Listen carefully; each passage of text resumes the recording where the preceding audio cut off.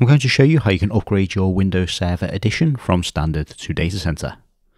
So to start, if we run PowerShell, and then run the following command, which is dism/online/get current edition. This will tell us the current edition that we are running, which in my case is Server Standard Evaluation. We can then run a target editions command, and when we run that, which is dism/online/get-target editions, it will tell us what we can actually upgrade to. So in my case, because I'm running the standard evaluation, it will let me upgrade to the standard Windows Server, the non-evaluation, as well as the Server Datacenter. So to actually upgrade to one of these editions, we just need to run the following command, which is dism/online/set edition, and then the name of the edition you want to upgrade to, which in my case, I want to upgrade to Server Datacenter, and then /product key, and then you need to enter a valid product key for the edition you want to actually upgrade to, and then you just need to do /accept end user license agreement.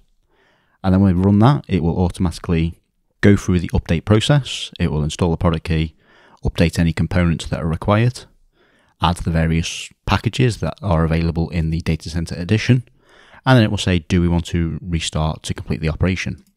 And then we just press Y to restart. It won't ask for any confirmation, it will just restart straight away. So we'll just press Y to do the restart.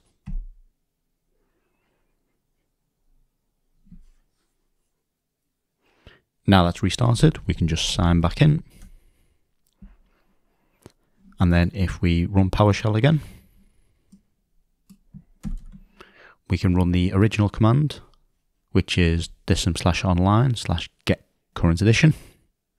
And it will now tell us we are running Server Datacenter. So that update has worked. And we can also run winver, which will tell us that we are now running the Windows Server 2022 Datacenter. So that's how to use PowerShell and upgrade your Windows Server Edition.